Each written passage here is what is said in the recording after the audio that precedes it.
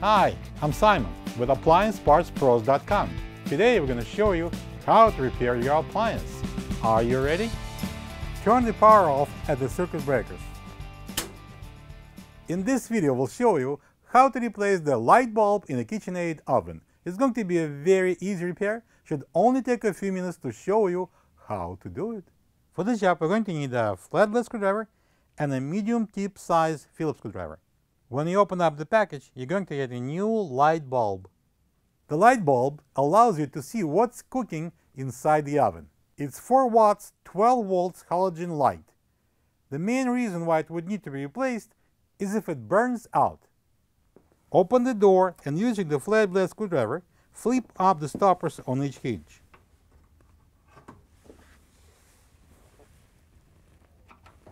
Grab the door by the sides and slowly raise the door until it comes off the oven. Put the door away, trying not to break the glass.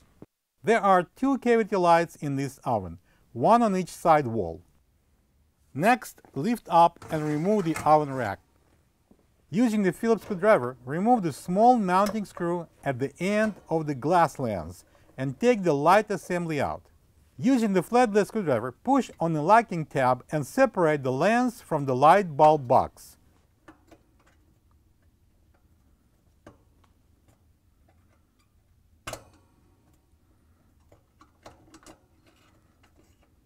Pull the old light bulb out.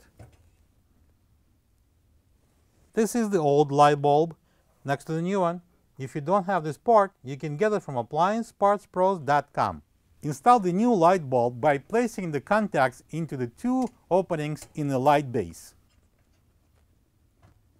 Place the light lens on the box, push down so the tab locks in.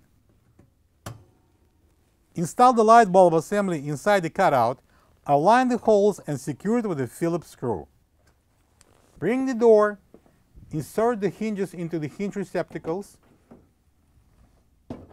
close the hinge stoppers and slowly close the door. Make sure it's installed properly.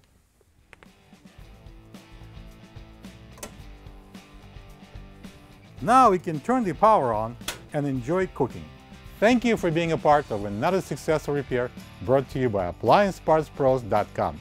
For any of your future appliance repair projects, please check out our other repair videos available on our site, on Facebook, and on YouTube.